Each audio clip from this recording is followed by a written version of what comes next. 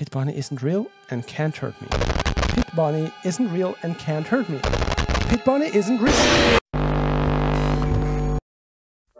While I might be too much of a big baby to play the FNaF games, when I saw the reveal concept art for Into the Pit, I knew I had to make it. I'm gonna let you guys argue amongst yourselves in the comments whether or not this is Spring Bonnie, Plush Trap, or Springtrap. Of course, building a physical version of one of the Freddy animatronics does sound like it might be a terrible idea. For this we'll need a few different parts. A ball pit, an adorable and totally safe Bonnie animatronic head. This needs to be hollow on the inside to fit a pair of LED bulbs, and the eyes need to be partly transparent to let this light shine through. The pit will need to be filled with different colored balls, and lastly we'll need a couple of arms belonging to the people who previously have broken the agreed upon safety procedures. First step is to hunt down and catch an aluminium foil nugget in the wild.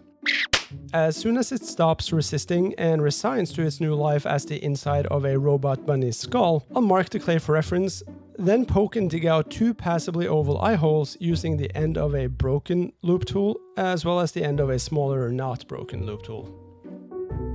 Squishing a bean shape and a rectangle shape together makes for a perfect bunny muzzle mouth nose part. I'm using a dental tool to blend the two parts together and to give the muzzle a bit more shape.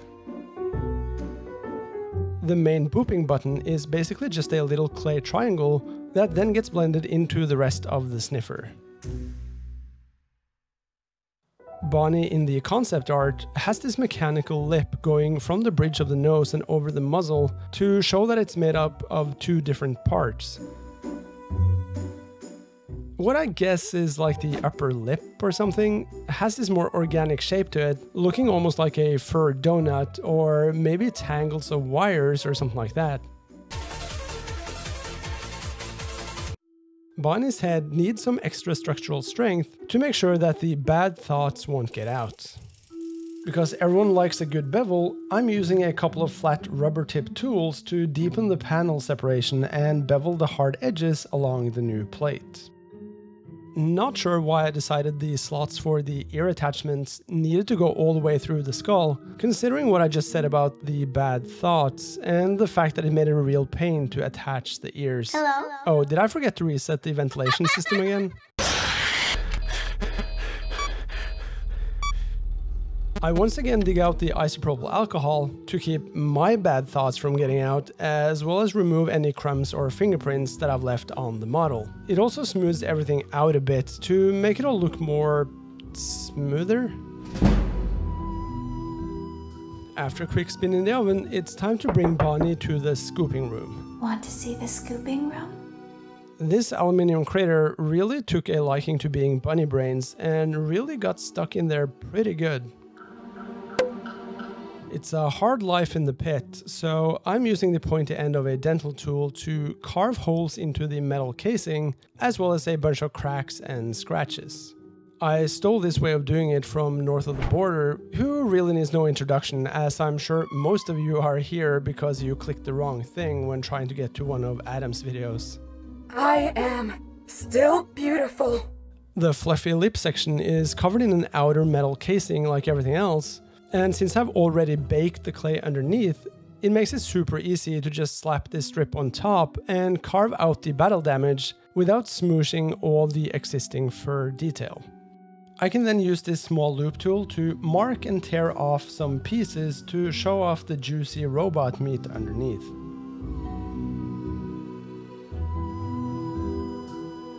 To give the illusion that the outer shell is actually there to hold in all the animatronic guts, I made a couple of little wire and tubing bits that we can have poking out from a few of the bigger holes.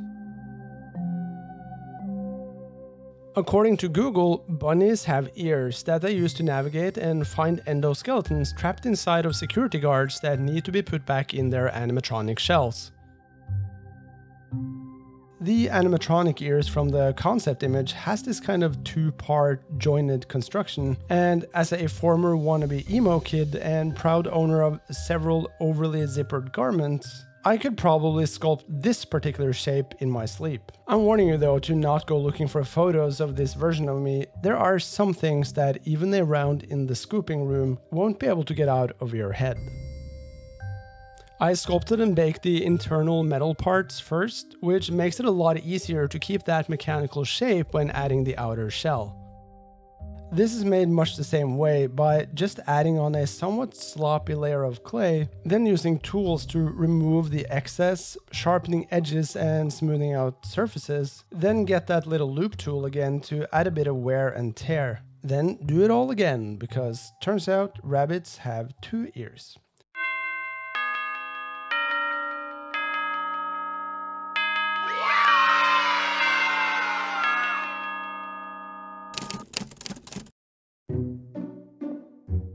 These ear attachment points I sculpted off camera should fit perfectly in my pre-cut ear holes.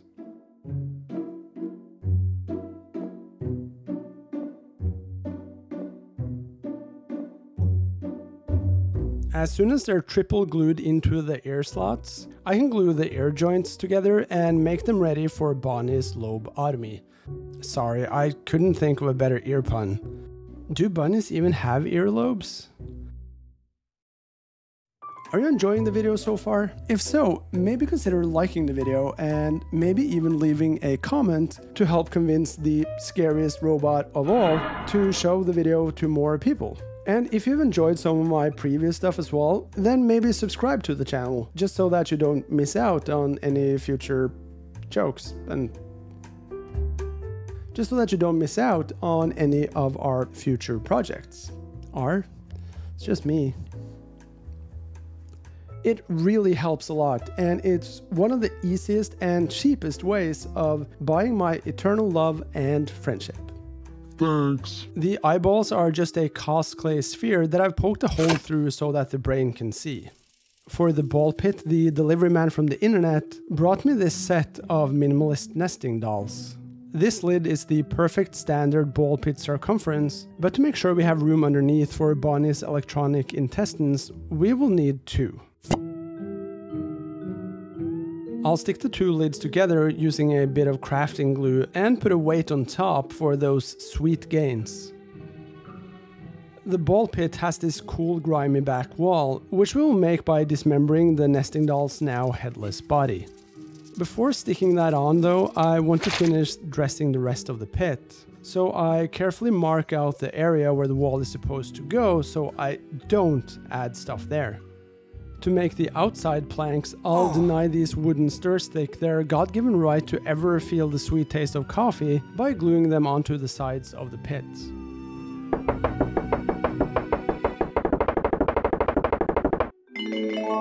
The back wall then goes up. I also pre-cut a couple of these square wooden beams for structural support, because here at Freddy Fazbear's Pizza, safety is our #1 priority.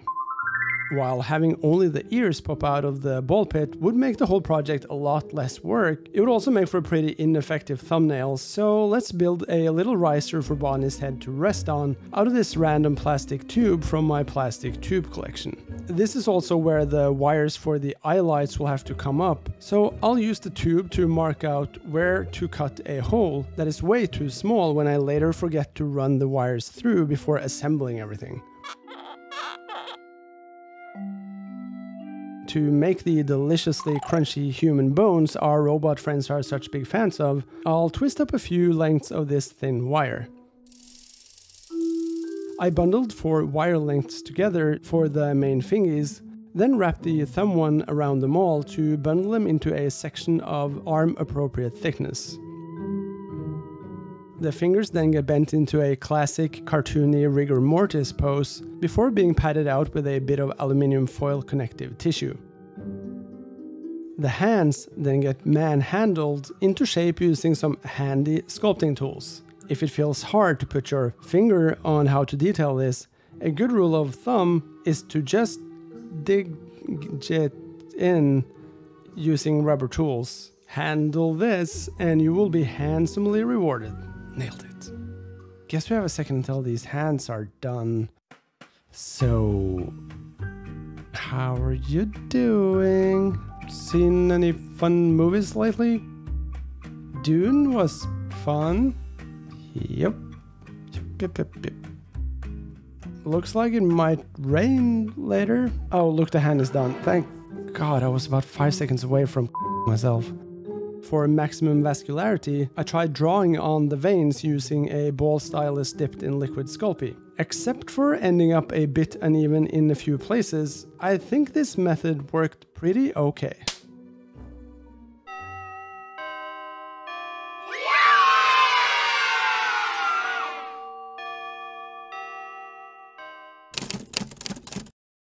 To make sure Bonnie looks festive for the big birthday party, all the parts are primed in white gesso before getting a few coats of their respective base colors.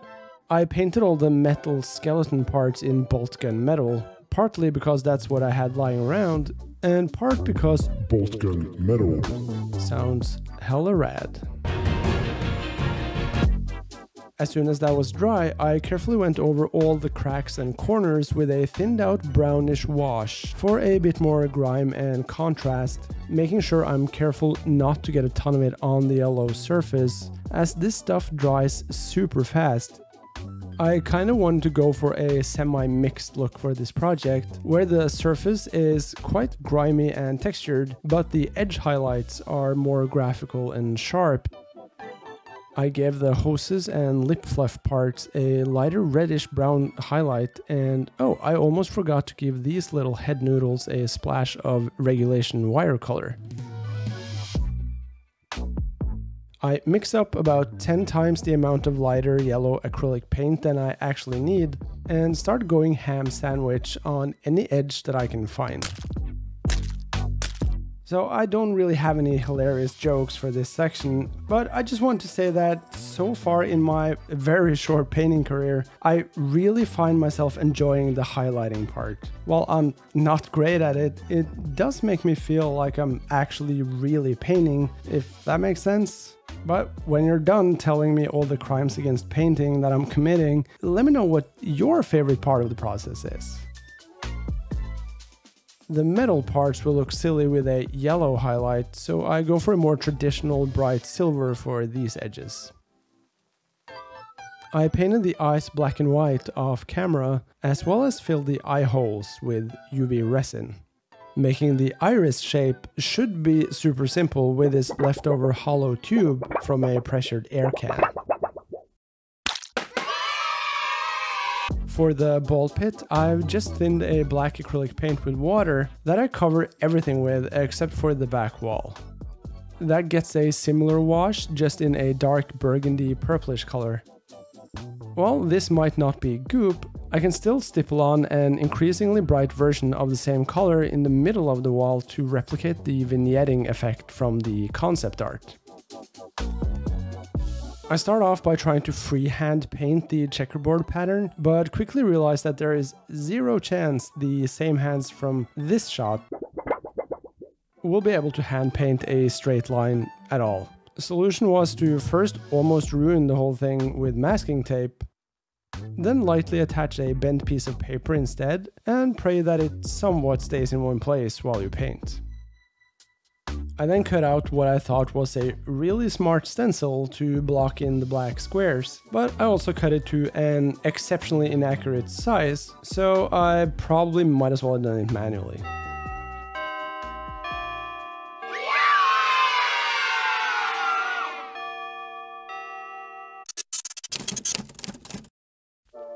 While the title of the game is Into the pit in question is actually a ball pit, and as such needs balls to look right. Please appreciate how hard it was to keep the jokes in this section PG, as I am a child.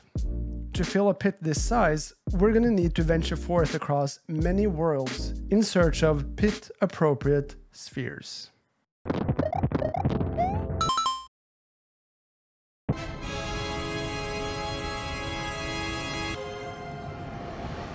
Have a nice day.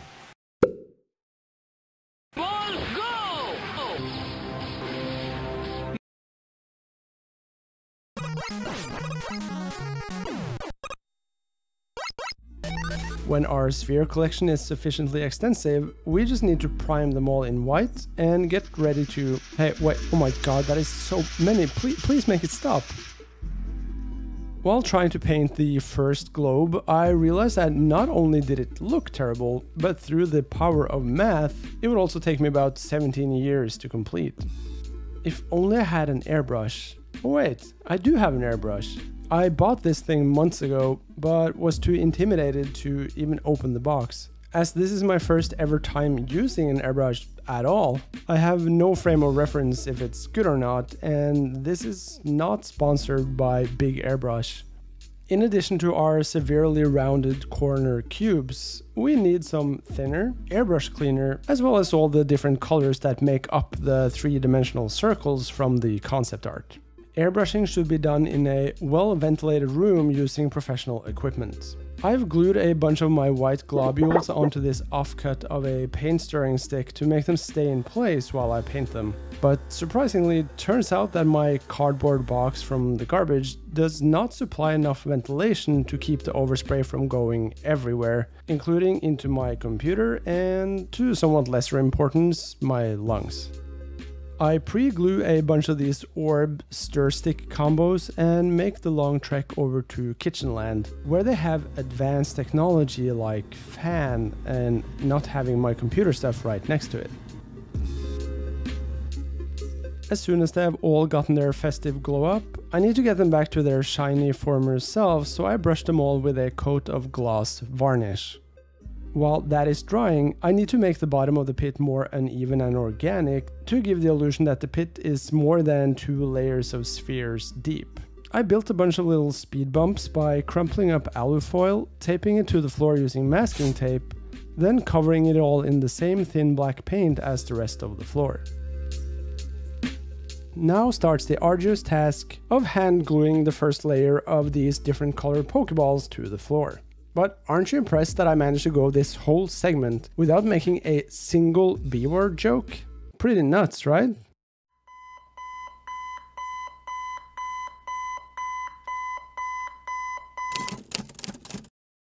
The arms have been base coated in this warm darkish red color, which will end up mostly being visible in the recesses. For the main surface color, I mixed some Rakeland Flesh Shade with a bit of blue airbrush paint to get more of that pale, dead guy looking color, and covered most of the arm with it. I then progressed through an increasingly bright version of this, mixed with Kislev flesh, until I had something that looked passably like multi-layered, pale, blood-drained skin. The veins are then painted in a very thin blue with a bit of the lightest version of that skin paint mixed in. Now, being murdered doesn't mean you get to be sloppy with your visuals, so I made sure they get to enter the afterlife sporting a fresh manicure.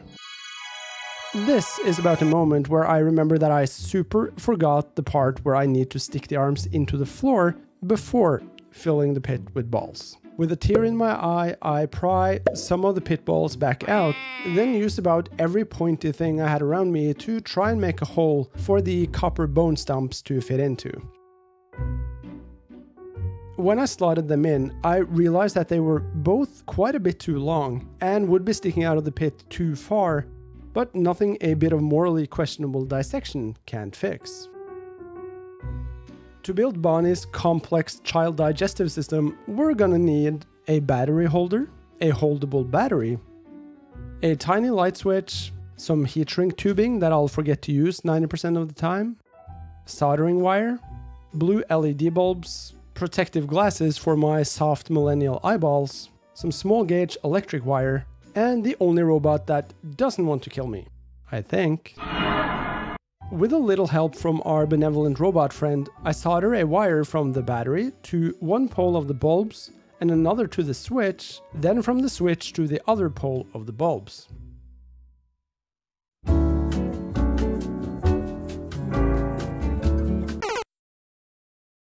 These LEDs are extremely directional, so I'll want to make them point directly into the eye holes by gently bending the pole pieces 90 degrees.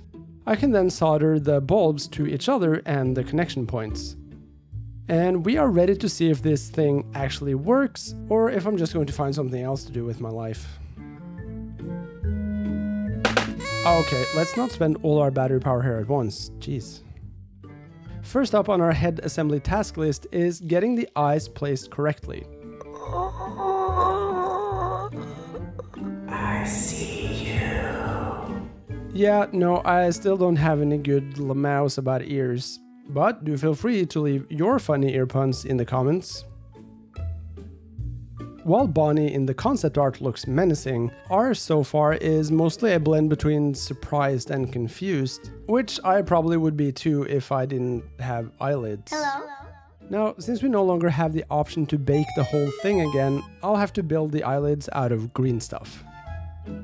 I'll twist and smoosh the blue and green parts until they become different green, before shoving some approximately rabbit eyelid-sized bits into the eye sockets and mush them into place with a Moist. sculpting tool.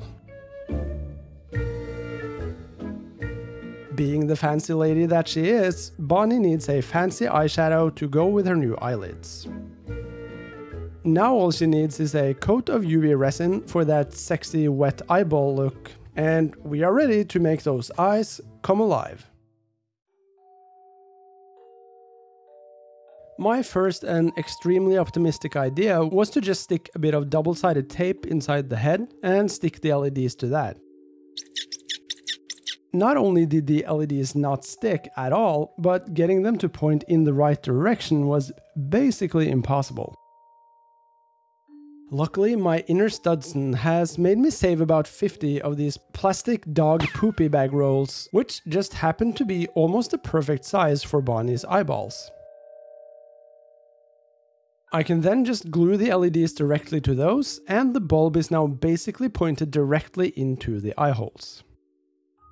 With a quick smattering of super glue, I can now gingerly pop Bonnie's adorable head onto the riser, and all that is left is a quick 5 hours of hand gluing one colored bulb onto the pile at a time until we have used every single Pokeball we collected at the start of this video.